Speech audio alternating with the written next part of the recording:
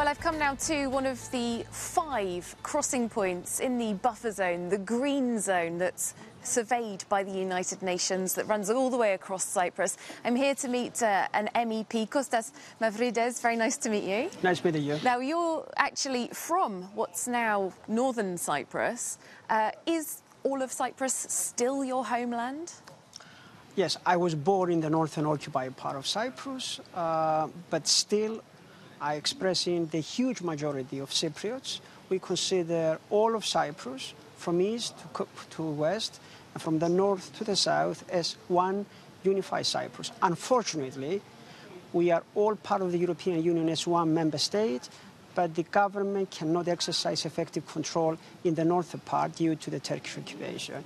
And we are in the middle of one of the major crossing points, and this is the House of Cooperation. So let's have a closer look at the House of Cooperation. What actually happens here? And here, young people from both sides can meet and talk and plan and build up friendships. Of course, these are very important built-in measures of trust, but they will never replace a real, viable solution that will bring security for our homeland as a unified place.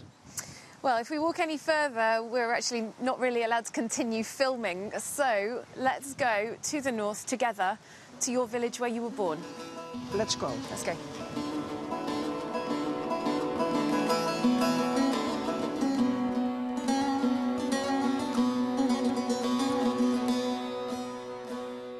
Here we are now in Dikomo, which is Kostas Mavrides' home village. Tell us, you left here in 1974, aged 11. Yes, I was living here in my village, my home, until 1974. It was a small paradise for all of us. And all of a sudden we had on July 20th a Turkish invasion. And it was, the paradise became all of a sudden a nightmare. And what happened with your family? You just decided to leave?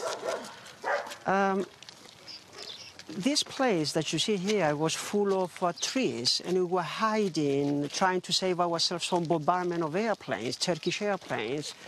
And after a few days, the message was very clear. Run for your lives, otherwise you will be slaughtered by Turkish troops. And we ran away. There were little girls, boys, older people. The ones who couldn't run away for their lives and stay behind, the elders, the sick people, most of them, either they were executed or they are still missing.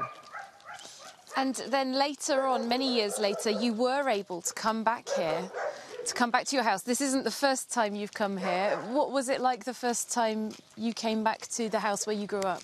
It's something between bittersweet. On one hand, I feel very sweet that I'm home. At the same time, I feel very bitter because I cannot have the part of my life back again because it's still under Turkish occupation. Obviously now there is a Turkish family that lives in what was your house. How do you feel about the people here? They are Turkish Cypriots. They were brought here by the regime after 1974. Their original home village is in the government control area by the Republic of Cyprus, and it is secure and ready for them to go and stay whenever they want to. Of course, it's a difficult issue to manage, but I think that what has to prevail is the rule of law of the European Union. And by the way, I see something that I like to point to you. This was my bed in before 1974. I remember sleeping for years when I was going to elementary school.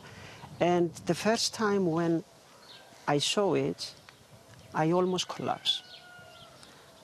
It's a feeling that I don't wish even for my enemies to feel.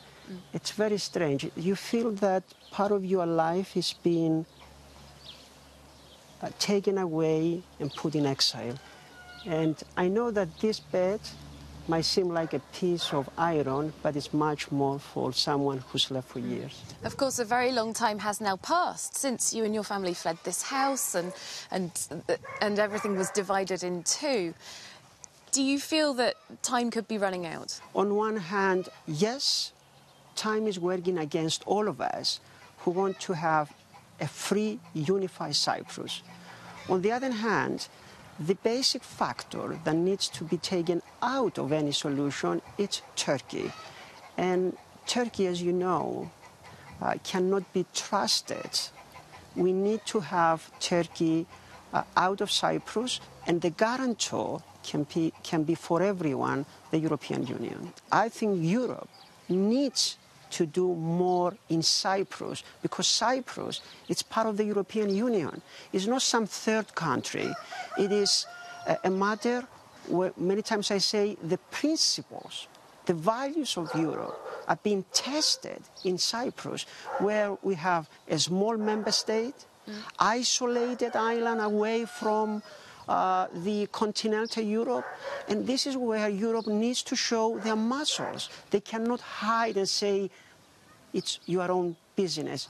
We can serve the interests of Europe, but Europe needs to give us back the protection and safety and security that we expected to have when we join the European Union. Well, thank you very much for bringing us to your home village, Kostas Mavrides, for giving us your point of view on the whole situation here in Cyprus. It was really indeed my pleasure to have you here.